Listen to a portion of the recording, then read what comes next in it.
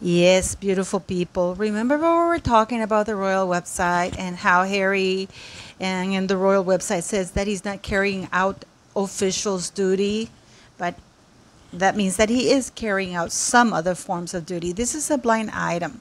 Apparently, the ginger haired one looked into having his home be an official mission, consul, so he wouldn't have to pay property taxes on the residence. Guess who? Prince Harry.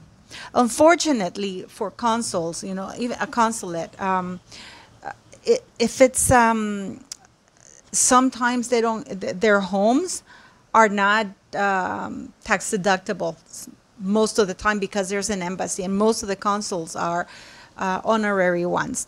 So it's like they don't get paid for anything. I know because one of my cousins is a consul, and I worked with this. But he tried to get it done. So we're still seeing here how Harry and Meghan are trying to swindle the United States and the United Kingdom. Okay? It will be worth watching whether this is actually going on or not, because somewhere, somehow, it's the money trail. Al Capone was brought down by taxes. I have a very, very sneaky suspicion that this is going to happen to Harry and Meghan Markle. I mean, this is when they came back from their supposed vacation just now. This is the U.S. Customs and Border Protection. Why? Why? Why are they being protected? Why is the police there? And it's you, beautiful people in the United States and beautiful people in the United Kingdom, who are paying for it. Because if this is being done in the United States, there's a bilateral agreement that whenever you have an official abroad, you both share the expenses. This is why we Canadians, when they went to that island, we said no, because the expenses or the cost for security is shared. So this is why there was that petition that within a week it got over 80,000 signatures. And this is why Trudeau, that ass-kissing idiot who's now censored Canadian social media, had to give in and say, we Canadians are not going to pay for the security anymore because it is shared. It is a shared cost and expense. So this is so you guys know that they were picked up by U.S. police pay security, and that person over there right next to Harry, it looks like proper security. So and all of this security, all of this protection backed by the royal family, by the current monarch, all for the likes of this D-lister who doesn't even know how to lie. She's a bad actress, bad liar, below average intelligence. And the only thing that she's got is that she's got an idiot prince going for her. Okay? Look at this is when she went on honeymoon with her first or second husband. What made Meghan Markle blush on her New Zealand honeymoon with first husband? You know that this is her writing because she wants to portray herself as this virgin that blushes. This is a woman who wouldn't know what a blush is other than what she puts on her cheeks, This woman has no shame. How would she know how to blush? Because she makes up this story. So this is why I tell you that the story that was leaked, or the passerby who took that picture, which actually wasn't a recent picture of them somewhere and then I don't know, in some island. And by the way, the forecast for the entire week was very cloudy with showers in the morning. But let's not get sidetracked. Meghan's antipodian embarrassment came during a dream holiday with her new film producer husband, Trevor Engelson. And this is where we go, because she likes to give grandiose titles. Her new film producer husband, Trevor Engelson, when the couple rented a camper van for a 2-week road trip during the Christmas and New Year of 2011-2012. Why is this relevant? She goes, I opened the shower curtain and there's this 13-year-old boy who had crawled under the stall and was trying to steal my underwear. I grabbed a towel and I'm like, where's your mother?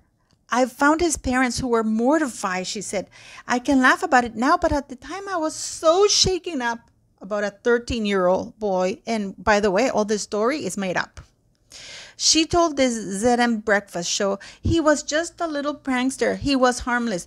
Probably bored to tears with his family. That's because this woman has no family values and she doesn't enjoy spending time with her families. We sure as hell know she doesn't like spending time with her children because, well, with the children at the house that they have, because they never take them anywhere. So this comment that the kid was probably bored to tears with his family, I mean, I wasn't bored to tears with my family growing up. I love spending holidays with my family. It was a lot of fun. But not for Meghan. So Meghan is expected to return to New Zealand in October with Harry after they visit Australia for the Invictus Games. This was an article because they were talking about them, her first trip to New Zealand, right? So let's keep going. Before she was royal, Meghan Markle's camper van road trip through New Zealand. And then this is a current article, right? This is after she had been married to Harry. In light of upcoming royal nuptials, we thought back to early 2015 when we interviewed Meghan Markle, then a free-spirited mortal, actress and founder of lifestyle website The Tig. Again, grandiose. Founder, actress, spirited mortal. Well, what is she, immortal? Well, her lies never seem to die, that's for sure. About a 2-week road trip she took through New Zealand, taking the advice of her Suits castmate, Gabriel Mack. This is the lead character of Suits, okay? Markle rented a camper van with a friend, plotting a... And here comes the big lie. Remember when we went to Trevor? How they got on a camper van? How that 13-year-old boy tried to steal her skanky, smelly underwear? And how he was bored with his family? And here we have Meghan Markle in 2015 saying that it was Gabriel Mack that she went to New Zealand with. No, not he went to New Zealand with, but she went to New Zealand because Gabriel Mack gave her the idea. And here we go. Markle had never camper van before. I didn't even know it was a verb, she says, but it appealed to parts of her childhood, the road trips with her dad and Girl Scouts with her mom. I was told to let go of my impressions of RV culture in the US, that it was a totally different thing in New Zealand. And off she went on the left side of the road into a world where the campsites were impeccable. Blah, blah, blah, her bullshit. Yeah, I know what you're thinking. I know that after I said this, I know you're going to rewind to go hear what I told you about Trevor Engelson, because God knows I would. So, I mean, the lies, but what's incredible is that the very same press who did that article about the 2011-2012 trip she took in a camper van with Trevor Engelson, of which there are loads of pictures, it's pretty much the same press, the saying that Meghan Markle, it was the first time that she camper van in ever, because she never heard of that before, even though she spent Christmas and New Year's in New Zealand in a camper van. I know what you're thinking. I know you're going to rewind it, because I would too. Is that prior to Meghan being there, I think that anybody would say, oh yeah, I heard this. You really didn't hear anything, because the royal family, there was no gossip to be had, especially for, a Los Angeles-based gossip blogger. Yeah. But when Meghan Markle enters the picture, then it adds a whole bunch of other people that all of a sudden you can get some more information from, especially back then, when she was hanging out with Jessica Mulroney, and then Jessica had friends and stuff. And so then it becomes a little bit easier to get actual royal gossip. And, the trend has continued. The worst part of it all is that everybody knows she's lying. Everybody knows, just like you just heard this amazing, go please watch To Die for Daily with Kinsey Schofield on YouTube. The whole interview is absolutely incredible. The incredible thing is, like he says, and like Shalon Lester said, that before Meghan Markle arrived to the royal family, there were nothing. Like, you didn't know what the royals were up to on a daily basis. They would go on about their business. As soon as Meghan Markle arrived, leaky ship. Because this woman is sick in the head for fame. It's not that she's sick and she doesn't know what she's doing. She's just absolutely desperate and sick to be famous. And she hates Harry, because Harry doesn't have to worry about that. Harry doesn't have to worry about anything because he knows he's still on the royal website. He knows Pa will, he will be back. I still hear some people who are saying, oh, we'll have him back, but he'll have to do this, but we'll have him back.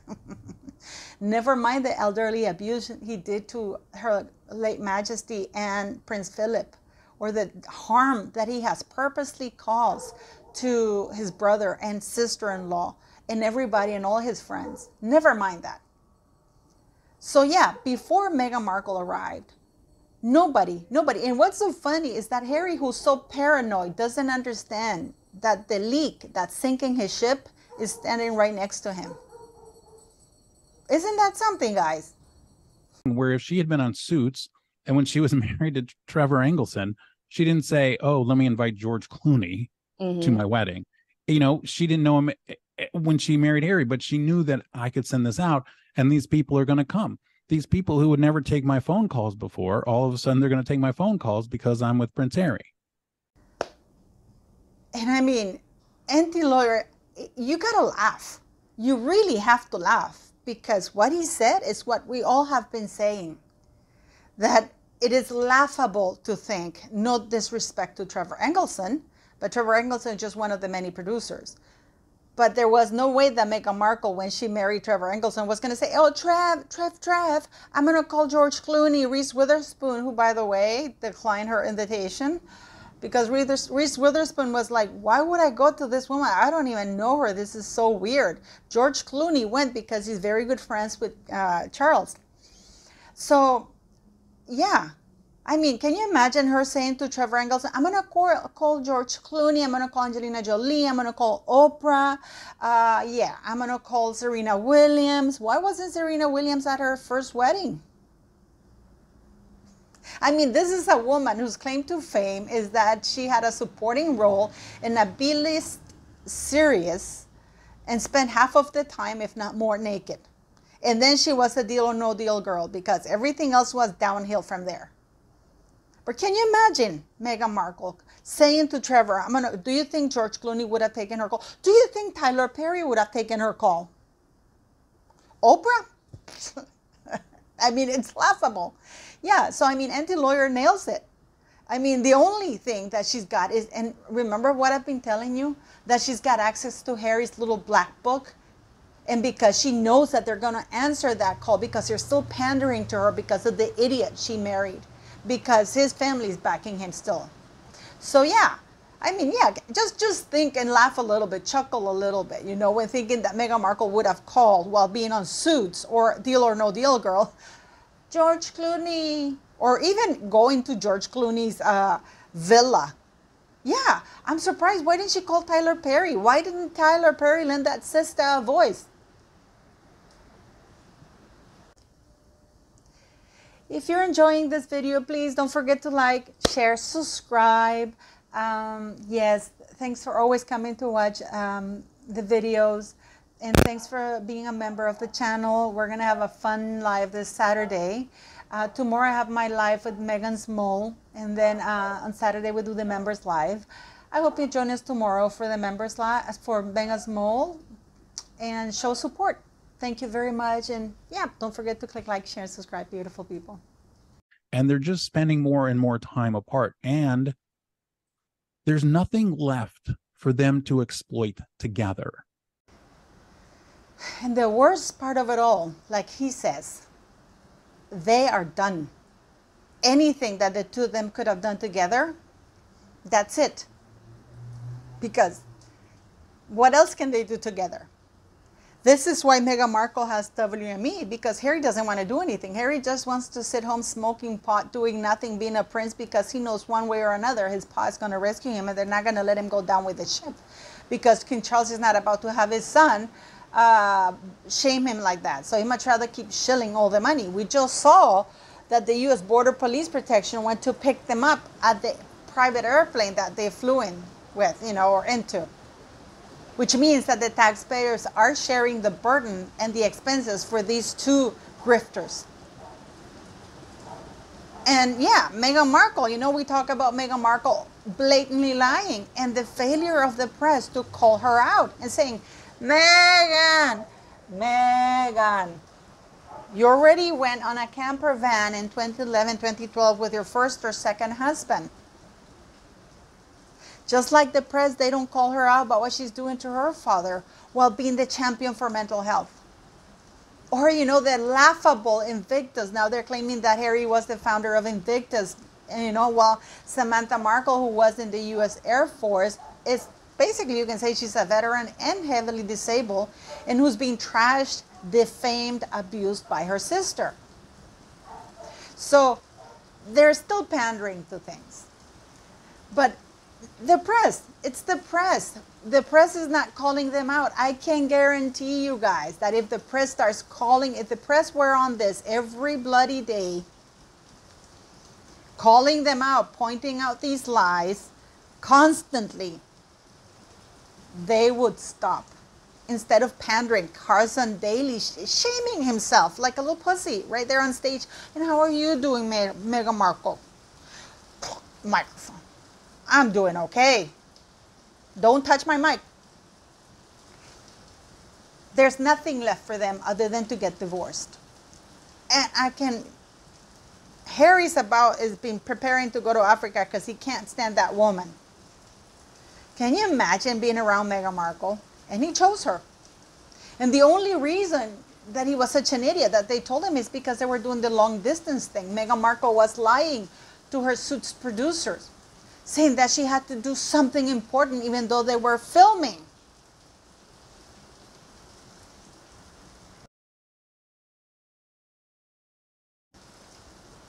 Yes, you just read that right. She told her producers that she had something important to do because she was desperate, because she knew she had to get her hooks on Harry, and she knew that his attention span was very short. She knew that maximum 2 weeks, because otherwise there's too much competition, and she was an old hag. She is an old hag, an old, ugly-looking hag. You know, and that, I mean, and that people think that's a new picture. Just look at the feet on that woman, the legs on that woman. They still had some meat on those bones. I mean, I don't have to even analyze it, because all you have to do is look at the weather forecast. And we know that Meghan Markle has a tendency to take pictures and then, you know, take them out later and pretend that that's just now. Because nobody's chasing them. Look how empty that was. Where were the bodyguards? Because there were bodyguards when they got out of the airplane. So where were the bodyguards? With them on the island, probably taking the picture. They photoshopped the hell out of it. They probably photoshopped Meghan and Harry together. I don't know. I don't care. But the lies this woman tells. And you know what? When you go and listen to Enty Lawyer saying that Meghan Markle now needs a billionaire. Meghan Markle had a $1 trillion brand at her fingertips, being royal. And look what she did with it. The brand that she got was worth more than money, because being a royal, being part of the British royal family, it's priceless. And she turned that into shit. Being with a billionaire, that's only money. That's not going to give her anything. There's no amount of money that can buy her class, that can buy her kindness, that can buy her decency, that can buy her any moral values, that can buy her a sense of truth. Because this woman, and she knows she's lying, by the way. That thing, oh, she doesn't know she's a narcissist. Yes, she does. Yes, she does. You know that she makes everybody curse at the WME, but now people are saying, no, we don't want to curse to her. We're done with her. So yeah, I mean, and you know what's the sad part of it all? That it angers Meghan Markle when we don't buy her lies, which is why she wants to censor every bloody YouTuber, every newspaper who exposes her lies. And until she does, I'm going to be here exposing those lies. Because she's a liar. She's a natural born liar. You know, they say sometimes it's, you know, there's always the nurture versus nature argument. Meghan Markle had a very bad nature. No amount of love, because all Mr. Markle did was show her love, give her a great education, a stable environment, trying to keep a harmonious relationship with that a prison bird, that's Doria.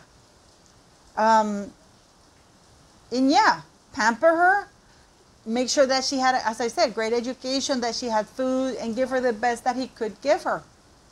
That's not a crime nor a sin. But unfortunately, all of his kindness fell on the wrong person, on the bad person. Because if you were a different type, if Meghan Markle were a different type of person, she would have been grateful, and she would have, say, now it's my dad's turn to be kind to him, to repay all he's done for me, to be proud of him, because she sure as hell was proud before. I mean, what do you guys think? How long do you guys give that marriage? And what do you think about having the royal brand versus having money? Meghan Markle could have made billions with that brand, but that's how shit she is. That's how unintelligent she is. That is how stupid she is, that she had a diamond and she threw it away. Is that smart? Do you think people calling her smart are right on the money? Our queen was right. And our queen could smell skank a mile away.